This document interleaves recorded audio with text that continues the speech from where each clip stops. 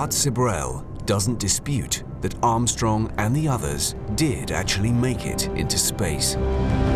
But he claims they only went up a few hundred miles into Earth orbit. According to him, they never even got close to making the 250,000-mile trip to the moon.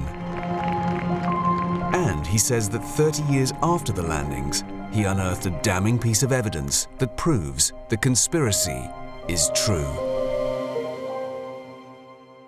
It says, real big on the screen, do not show to the public. Hit play from the top. Apollo 11, Houston, Goldstone said that the TV looks great. Over. And the first thing we hear is NASA saying that the TV picture looks great. According to NASA, these pictures were taken when Apollo 11 was more than 100,000 miles from Earth.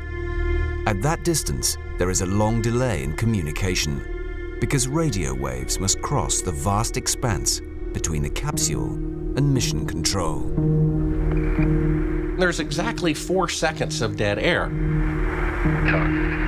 Then we hear a third party that's not NASA and not Neil Armstrong say, talk. And then Neil Armstrong starts speaking.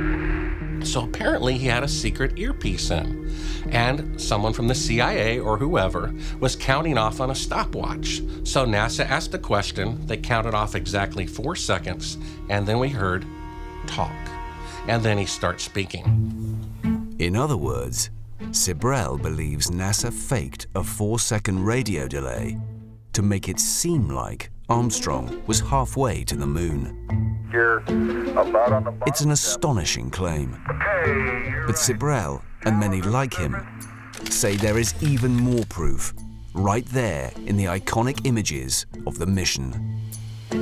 I started looking at the pictures. I started questioning them because he's in shadow. Why is there so much light? The alleged scenes on the moon were in fact shot with electrical light rather than sunlight. That's what I noticed. Marcus Allen sees another problem in the beautiful images captured by the astronauts. The Hasselblad camera being used on the moon did not have a viewfinder because they took the mirror out. You had to focus it yourself, you had to set the aperture yourself, you had to set the shutter speed yourself, while wearing armored gauntlets through which you couldn't actually feel anything. So with all those restrictions on your movement and your operation of the camera, some of the most iconic photographs of the 20th century were produced. I don't believe it.